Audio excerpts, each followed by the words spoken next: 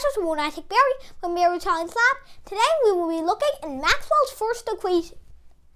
Now let us salute Wait a second.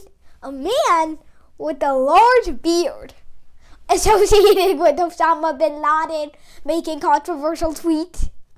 I know that's what you guys out there are probably doing, but chill. Now let me tell you some key differences you can use to differentiate Osama from Maxwell. Osama is one of the worst terrorists of the entire world, and Maxwell was one of the best scientists in the entire world. Plus, his big beard was also white, and he doesn't look Middle Eastern. So those are some key differences you can use to tell terrorist Osama from scientist Maxwell. They both end with ist, but trust me, one is much better than the other. Alright, now young Maxwell and young Faraday.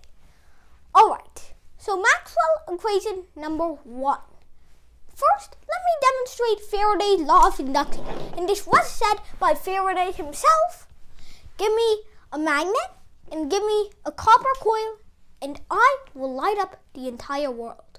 And as you can see, the galvanometer is moving very slightly whenever I take it in and out. So that just measures the current. But now, you idiots are saying, hey, you said you would light up the entire world. Where is our light? Well, I got a light right over here. Hello, light.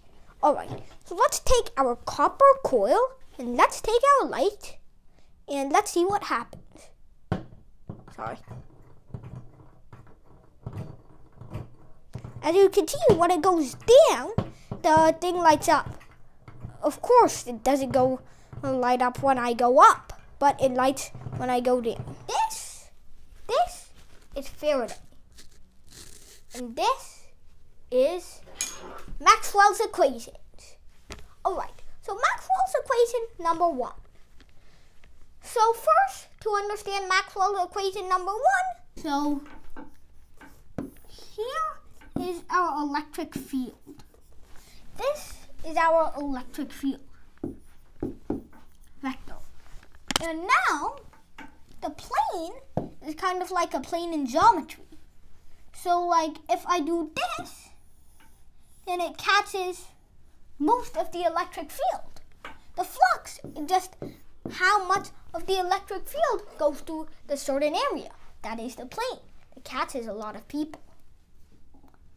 But then, what happens when you do this and make the plane completely parallel to our electric field? Well, then you get zero flux because it's parallel. That means nothing will go somehow up and through it.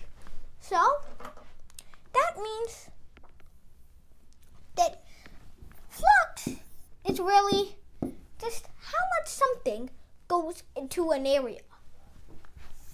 So electric flux is EA.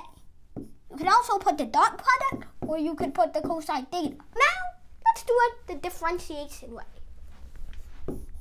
which I know might be hard to say, but you'll get there.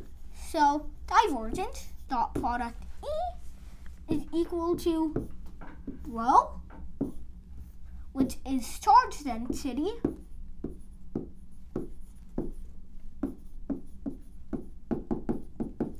and our good old friend epsilon naught, which you already know. Actually, you don't know. So let me just write him down. Epsilon naught is 8.85 times 10 to the minus 12. It's just a constant. Don't worry about him. Alright, and now what was this famous second way? Well, also known as Gauss' law. Thank you, Gauss. He sponsored this video, even from his grave. So Gauss' law, also known as the integral way, is integral, onion ring, which means it's a closed integral really, E dot product dA, hey, is equal to Q, which of course is charge, over our good old friend epsilon naught. You'll be seeing him a lot, so just write this down if you have any paper. And you may think this is the area, but don't worry, that's very common along students. I mean, that's almost the first thing some people think of when they see a plane. Not like the airplanes. Alright, so it is to the angle of the electric field, then the better the electric flux is. So, that's what the area vector is. You see, E over D, E dot product dA, it's really just a cool way to say E with dA. And now this is just a really nice way to say yeah. And EA is also equal to, remember this, Q over our good friend epsilon naught. And so we get E, 4 pi r squared, equals Q over E naught. Dividing everything by 4 pi r squared helps in this kind of situation.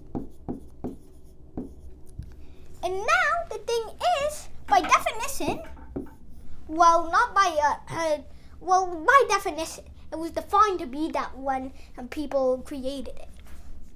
By definition, K is 1 over 4 pi r squared, and no, it's actually 4 pi E naught. Well, otherwise, why would it be a constant? So that means that this crap is really just K, giving us KQ over R squared. And this may look familiar to some of you. That's right, that's the equation for electric field. And that's the derivation of this. That's how we know it's true. So now, this just leaves us with 1 over, something monster, times, our good old friend, epsilon naught. This leaves us with something monstrous that eventually leads to 9 times 10 to the 9. Subscribe to Bari Science Lab to fall in love with math and science, especially programming.